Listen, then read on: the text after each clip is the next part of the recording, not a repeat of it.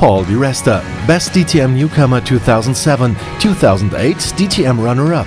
The Scotsman is fantastic on the track and he's being praised in a lot of high places. I think this year's season, 2008, was the breakthrough for Paul di Resta. He fought for the championship right up to the last race in Hockenheim. He drove some fantastic races. With this year's performance, he's shown that he's more than up to the challenge.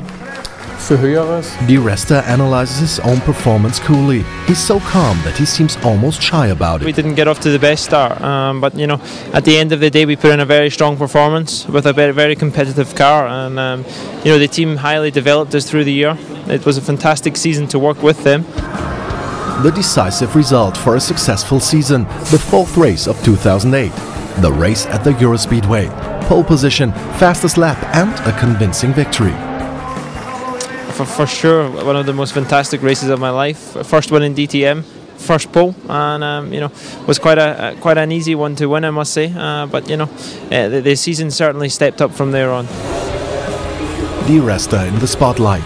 Even though he didn't become champion, he's proved that he can handle the pressure. I don't think we're going to have the privilege of seeing Paul di Resta at the DTM in 2009. He's clearly headed for Formula One, and he's continually said that in interviews. He beat Sebastian Vettel in the same team in Formula 3. He knows how good he is, and he wants Formula 1. He had a very good GP test. He's already been allowed to test out Formula 1. And because of the new constellation with Force India and Mercedes, I can definitely imagine him as a Formula 1 driver next year. It has to be said, though, that politically it won't be so easy. At least we'll see him in the GP2 and in Formula 1 in the foreseeable future. Paul di Resta, 2008 was an outstanding year for the young Scot.